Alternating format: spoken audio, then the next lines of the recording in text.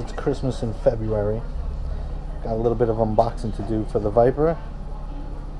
Corsa exhaust, we're going to open that baby up. Second half of the Corsa exhaust, and some headers we're going to get to. Alright, unboxing box number 1 of 2 of the Corsa exhaust. First thing you notice, got my little Corsa decal here. First thing you notice is it's packaged pretty well. It's tight. A lot of padding, that's good. And here we have 2 elbows. I'm guessing these sort of towards the front, maybe towards the rear. I'm not sure yet. But got our clamps.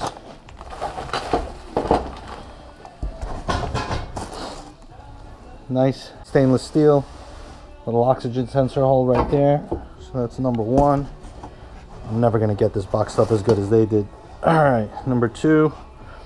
Alright, so this is definitely where the O2s go. So that's those, and there's more stuff in here. So take off padding 1, 2. Alright, these are the side pipes that we got here. This looks about it for the box, so I'm not going to pull the other one out, but this one, nice and heavy, pretty steady,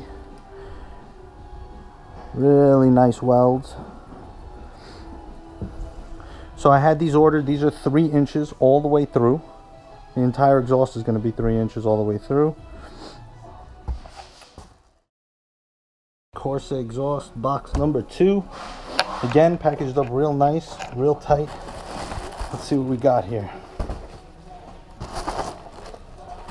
Yep, this is the muffler for the back, just like I expected. And it's pretty.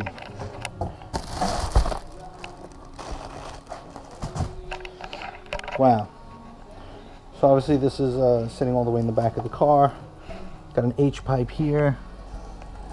Again, the welds look pretty good. Crossbar. All 3 inches, all the way through. Dual exhaust. There's some film on these, definitely, to keep them pretty. That's nice. That's what it looks like. It's all welded together. A little bit of an adjustment here to make sure, I guess, you get it centered up. Again, all looks pretty good. Stainless.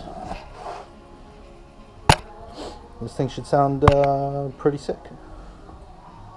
On to the headers. Box came a little bit flimsy. I'm sure it'll be all right. Let's see what we're dealing with here. So these are headers from Belanger. I think the Corsa and the Belanger headers should make for a pretty sick sound. So let's see what we got in the box. Okay. Alright, bag of bolts, gaskets, so we get that there. So hardware kit, do not throw away. What do you guys think? Should I throw them away? Alright.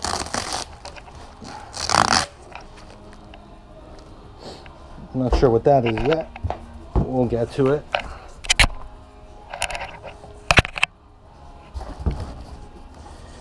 Alright, now we got some pretty stuff coming. Alright, this says driver side. I don't know if you guys could see that. We'll get to that. Alright, pass side. It's hard to see, but it's under there. Alright, that's good, that's helpful. Alright, these look like clamps.